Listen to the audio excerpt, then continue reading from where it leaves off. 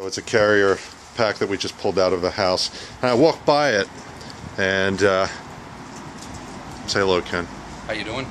So I walked by it and I put something into the this is an intake side, return side. Okay. So and I smelled something horrible. Yeah. That's all black mold. That's the evaporator coil. So they never had it cleaned? It has been neglected for years. Yeah. And what does that do, really? I mean, it's pretty obvious what it's going to do. Well, the first thing is it's unhealthy to breathe. This coil is in the airflow in the system that's going in the house. So right. You're not only contaminating the air quality, it also leads to higher energy consumptions and poor performance. Because it's drawing out the electric motor stronger to pull it. The motor's pulling harder to pull air through that coil. Because it's constricted. Correct.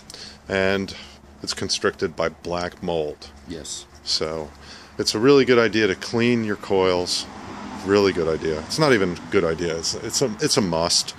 And you don't want it to get to this point. So we just thought we'd show you that. Thanks, Ken. Yes, sir.